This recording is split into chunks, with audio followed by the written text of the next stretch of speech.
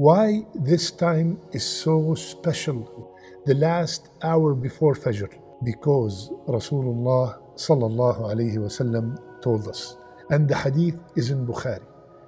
Rasulullah sallallahu alayhi wasallam said, our Lord, the Blessed, the Superior, comes down every night to the nearest heaven when the last third of the night remains. And Allah will say, is there anyone who's making dua so I can answer his dua?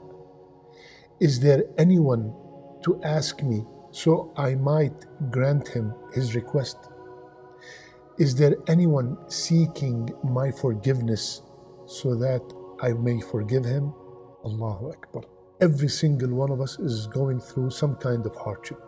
Some of us are going through financial hardship. Some are having problems at home. Some are going through difficulties maybe with their spouses. Every single one of us have some kind of hardship. And Allah at that time, He is saying, هل من سائل فأعطيه?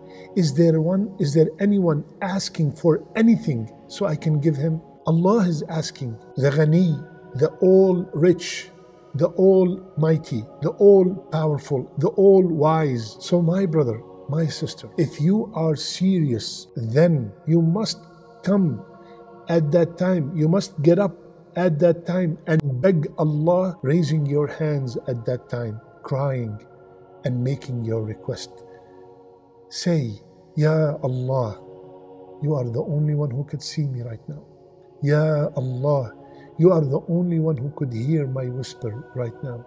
Ya Allah, you are saying right now, is there anyone asking so I can give him? So Ya Allah, I am asking. And then you mention your request from the khair of the dunya and the khair of the akhirah. Mix that hour between reading Quran, between making dua and salat. Divide it. You could make it by itself, or you can make it during your salat, in your sujood, or before your taslim. These are the best hours of the night, the best time of the night. My beloved brothers and sisters, if you're going through any kind of difficulty, get up 1 hour before Fajr and beg Allah for whatever you need. And don't do it just once and say, oh, nothing happened. No. Allah loves the one who's consistent. Keep knocking at the door. The door will open. Keep knocking every night,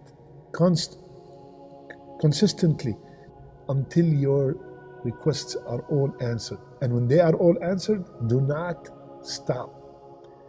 Make more qiyam to thank Allah, who is the one who made it easy for you to get up in the middle of the night. It is the same one who wants to answer your request. Who inspired you to make this dua? It is Him. When He inspires us to make a dua, Allah Azza wa Jal wants to answer our dua.